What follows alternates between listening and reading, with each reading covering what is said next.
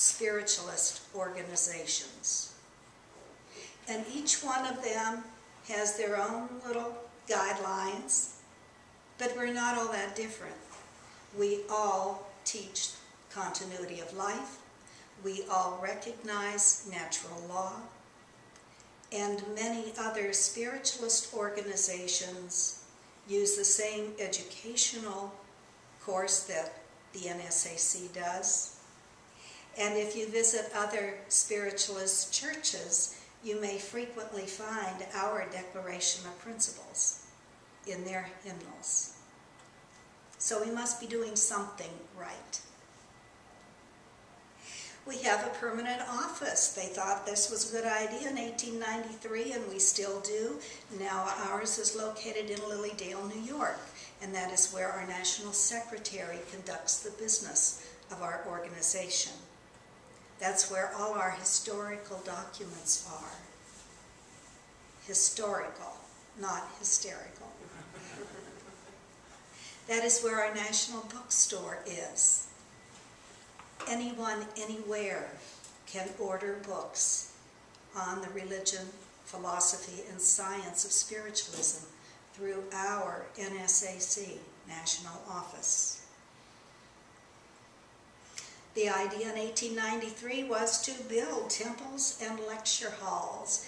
Well, I don't know why they didn't include churches in that, because churches are our opportunity to learn and grow with one another through discussion, through our sermons, through our classes, and through our own church libraries.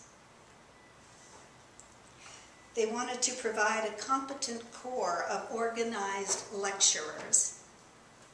Well, yeah, we try to do that too, don't we? With our sermons and our classes, our seminars. Their idea was to bring uniformity into spiritualism. And I don't think that is such a bad idea. Yes, each organization within spiritualism may have a little bit of differences, but overall, we are all united. And friends, this is going to be more important than ever as our world continues to change, as it continues to grow. It is going to be up to spiritualists to work together.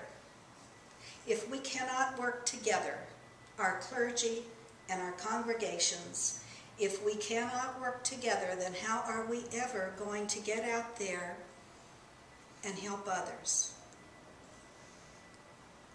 You know, you see the news and you see that someone has been a career criminal and what they have done before they have finally been apprehended.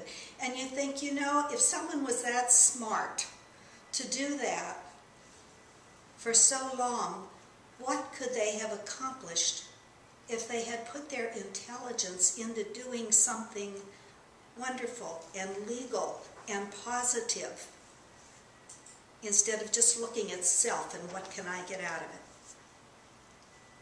If they had put that intelligence and that work effort into something positive, they'd be known, their name would be known, but for all the wonderful right reasons, not negative ones. And we have that opportunity every moment of every day of our life. We have choices. We can work together for this beautiful religion. We can be proud of it, not ashamed. If you talk about church to friends or co-workers and they say, you know, you talk about church a lot, what church do you belong to? I'm a spiritualist. Yeah, sometimes you'll get that deer in the headlights look. But you know, more and more people are learning about spiritualism. And they watch us, how we act, how we react, and the choices we make in life. So just like every good parent, we have to lead by example. Our actions speak much higher than words. And you know, that's a challenge sometimes, because We're human. We're human. But we're learning and growing. And the wonderful thing is we can do this together. So I hope all of you, as you go forth in this week, if you have a job you go out of the home for, if you happen to see some family members, if you happen to connect with a neighbor or two, give them a smile. Be positive.